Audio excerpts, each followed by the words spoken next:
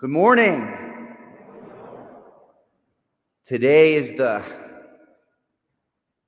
244th anniversary of perhaps a rough day in the life of a certain number of people when they had to go home and let their families know that they had just declared independence from England. Like, yes, honey, we sent the letter. We're out. Can you go get it? It's not too late. Mail takes a long time. Nope. We're out.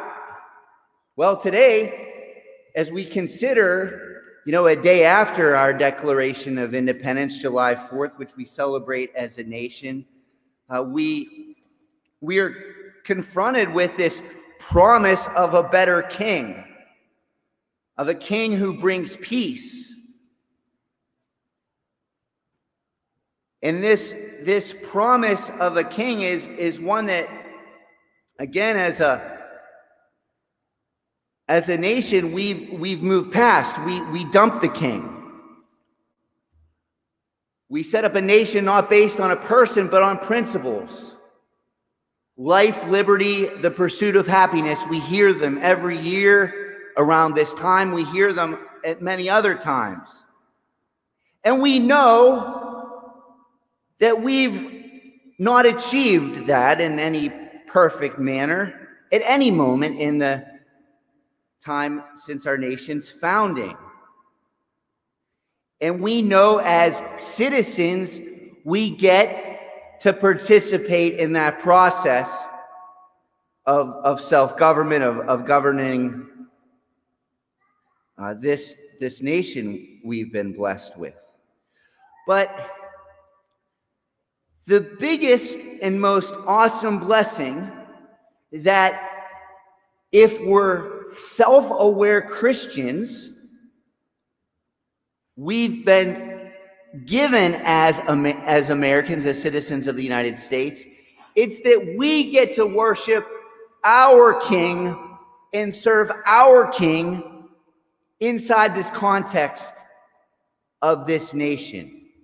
And from day one, very early on, the Catholics, while yes, there are tales of our persecution, and they are true, but compared to other places, we've been persecuted here less.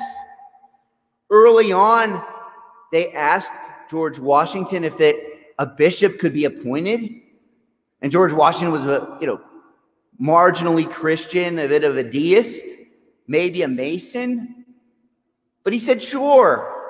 Send a bishop, appoint one.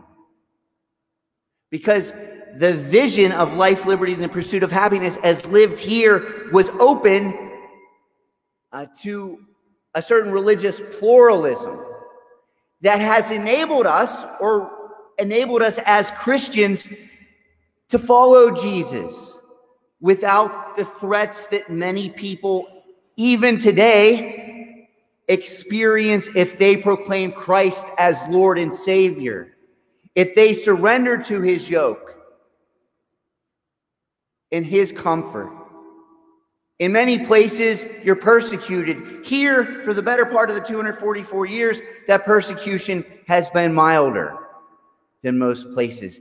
And the question that we get to confront every day as followers of Jesus is, are we moved by this gospel where he invites us to come to him? To come to me, all you who labor and are weary, and I will refresh you. Lord knows we are in an uncomfortable moment in our nation's life. Where are we going for comfort? Is it the internet? Is it the TV? The news cycle? Is it in the newspaper? Is it a political movement, whether it's good or not? Is it incessant conversation about it? These are things that I struggle with. But where do I find comfort? When I go to Jesus. When I bring him my fears, when I bring him my concerns, when I bring him my anger, my confusion, my disappointment, not simply in the political realm, but in every dimension of my life and ideally every dimension of yours, we're going to Jesus and we're sharing our heart with him. And we're discovering again and again and again that when we seek comfort elsewhere, it doesn't work. In our job, in our financial situation, in our political persuasion, in our hopes for, in a certain sense,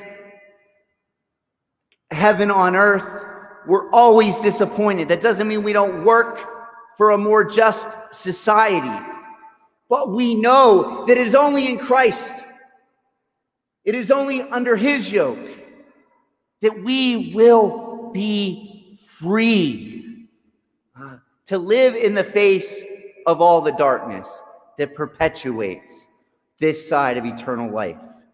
So as we do thank the Lord for the gift of this nation, as we beg him to give us the wisdom to continue the journey of improvement, we want to make sure we're really leaning on him with all our hearts,